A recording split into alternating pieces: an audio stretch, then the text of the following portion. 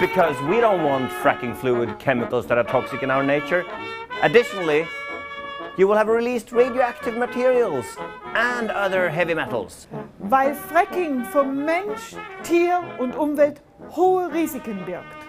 Because the promise of local jobs has been overstated.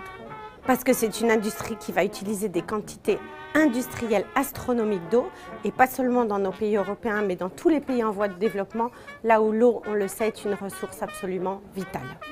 Eskistogasa erregai fosidelako, ez delako etorkizuneko erregaia.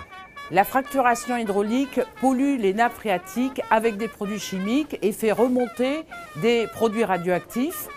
L'eau, c'est la vie, il faut la protéger. Because methane is a harmful greenhouse gas and it's dangerous for the climate. Parce que le gaz de schiste émet des gaz à effet de serre, parce que le méthane réchauffe la planète, il faut dire non au gaz de schiste. Perquè les perforacions poden provocar terratrèmols i tremolors.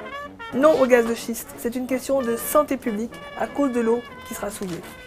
Perché so centinaia e centinaia di camion, un cantiere vi porta assai polluzione, cioè di no ai gas di scisto. La fracturation hydraulique n'est pas simplement dangereuse pour la santé humaine, mais elle est aussi dangereuse pour l'ensemble des élevages et des activités agricoles. Aujourd'hui, il faut interdire la fracturation hydraulique. Because it not only creates environmental disaster, it's also not at all an interesting economic perspective. Notre énergie pour l'avenir, c'est le solaire et l'éolien, pas les gaz de schiste. Avec vous jusqu'au bout.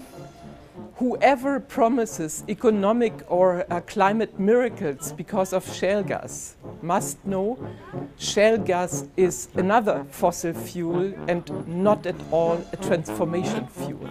Join the movement! Join the global Frackdown! Once more!